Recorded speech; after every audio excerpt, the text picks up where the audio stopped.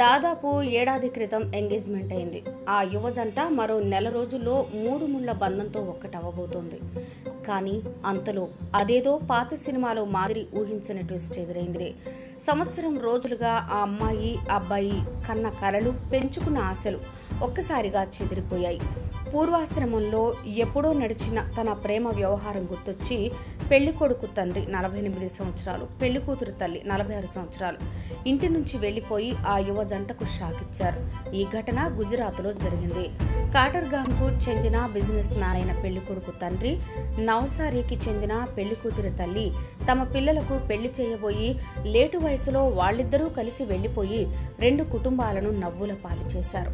ఇప్పుడు చిన్న వయసులో పక్కపక్క ఇళ్లలో ఉండేవాళ్లు. పసితనంలో మొదలైన స్నేహం వారితో పాటే పెరిగి ప్రేమగా మారింది. కానీ పెద్దలు వారి ప్రేమ పెళ్లికి అంగీకరించలేరు. చేసేది లేక ఇద్దరి జీవితం చిరోదారి అయిపోయింది.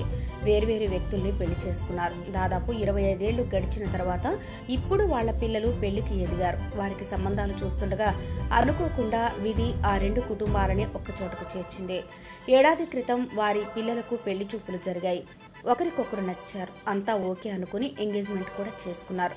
ఫిబ్రవరి 2వ వారంలో సూరత్లో వైభవంగా పెళ్లి చేసుకున్నారు.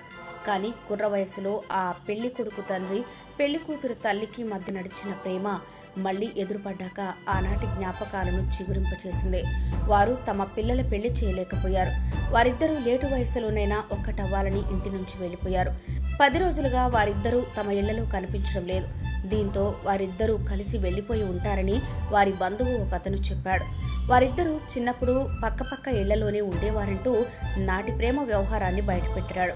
దీంతో పెద్దలు చేసిన ఆ పనితో కలిసి జీవితం పంచుకోవాలి అనుకున్న ఆ యువజంటతో పాటు ఆ 2 కుటుంబాలు చిన్నబోయాయి.